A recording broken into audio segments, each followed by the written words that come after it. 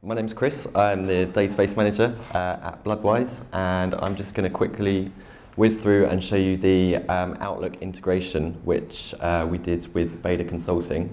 I think Parvez presented on it a little bit yesterday, but I'll just elaborate on it a bit.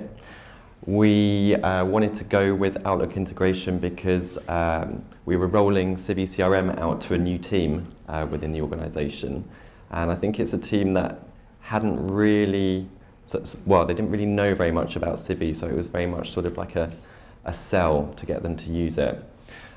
So what we did is we decided to integrate Outlook because it was something that we could then roll out to the rest of the organisation as a big sell. But then we also developed some customized screens for them to really easily enter information into Civi. So actually I should tell you about the team. So it's a patient support team. So Bloodwise is primarily a research organisation, and we raise our funds through sports fundraising, legacies, individual giving, etc. But in the last year or so we are moving more so into patient support. So providing a call centre functionality and developing our website in order to help patients through their blood cancer journey experience. So I will come on to the support screens and we'll get Deepak up to show you as well. So essentially, actually, I'm just going to send a very quick email to Deepak just to give you a quick demo of how it works. And essentially, it's just a very, very quick way of getting your email straight into Civi. So if I just send it, the Outlook integration app asks me if I want to record it in CiviCRM or not. And I'm going to say yes. And then it should query Civi and come up with all of Deepak's records and decide which one I want to put it under.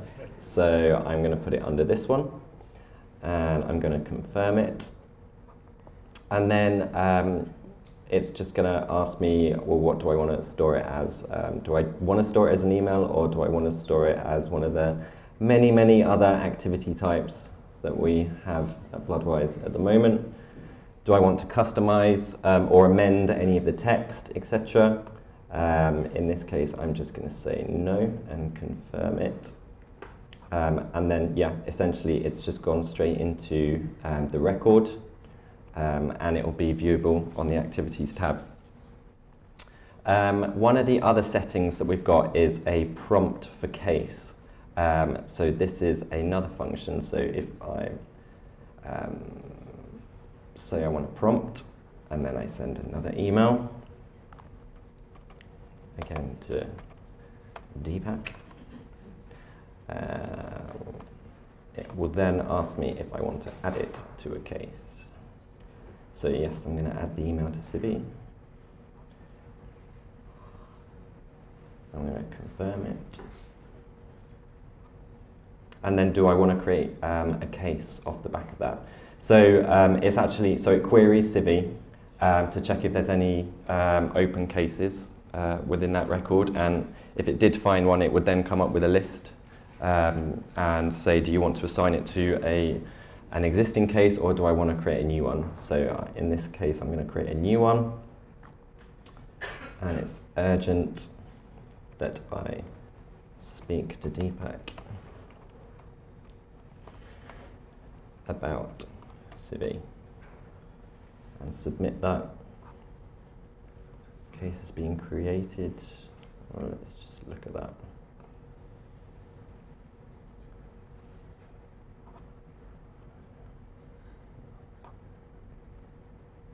Okay, and then I'm going to, what it will do is it will store the activity within the case as well. And then if I just look at it here, if I refresh, just reload this quick. Yeah, it will then appear there. So this is essentially well, it's a massive time saving, to be honest, for us and for this new team. And now, should we show the screens that we've developed? So this is essentially a customized UI that we have developed for this team. Because I think one of the things that they heard about Civi from sort of other teams in the organization is sometimes it looks a little bit overcomplicated, and for this team who, I was going to say they don't use computers, they do use computers, but they've never used a database of this sort before. So a big win for them was to customize their sort of entry screens. And we wanted to sort of deliver some call center functionality with it as well. So we grabbed was it a Google plugin that we developed? I say we developed.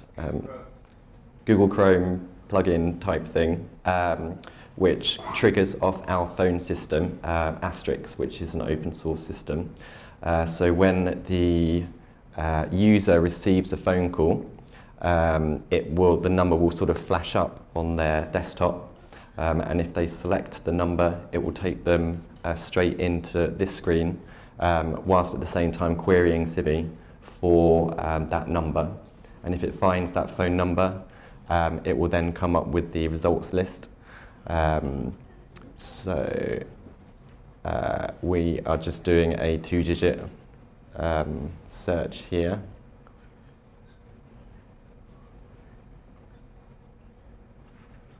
And then the user can select the record that phone number sits under, but at the same time verify with the caller that is the actual person calling. So if you just select one of the records,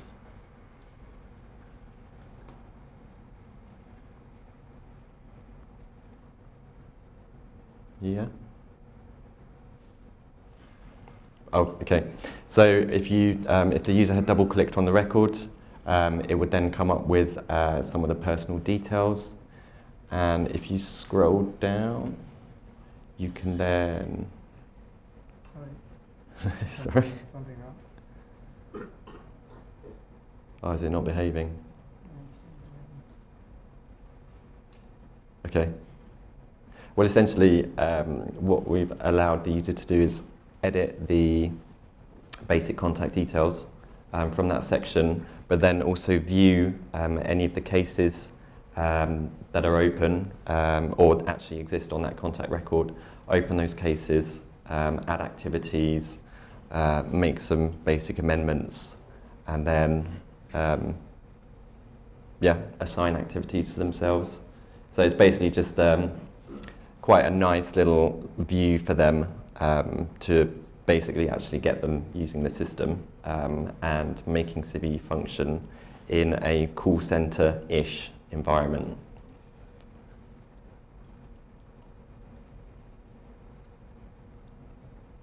And if we can't get it to show, then that might be the end.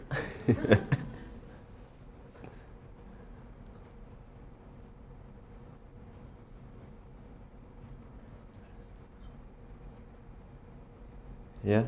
Is that happening? Scroll down and it's a resolution now, sorry. Yeah. Just zoom out. It's a screen issue, apparently. So can you double click on one of those records, or? Okay.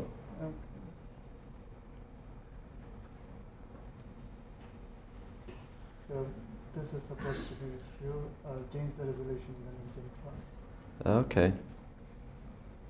Just zoom out.